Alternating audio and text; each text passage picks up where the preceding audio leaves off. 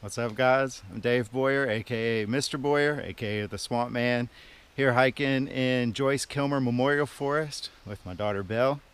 It's one of the only old growth stands of trees in the Appalachian Mountains, so you get some really big trees. The tree that seems to dominate this area right now is the poplar. This is a really big poplar right here.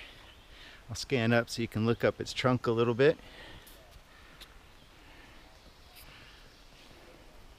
Got a friendly snail hanging on right here too.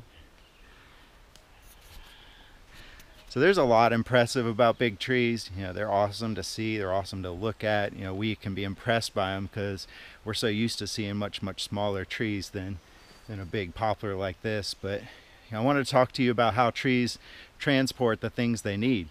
We've got two different pathways inside of the trunks of the trees called xylem and phloem.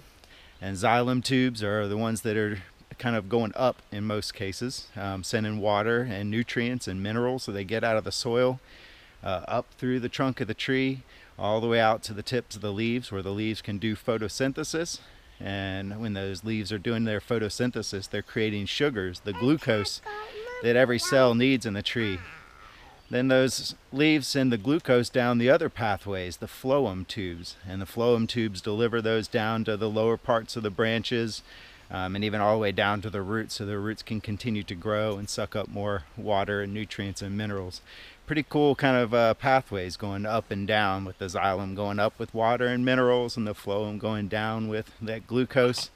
Really impressive in a tree of this size.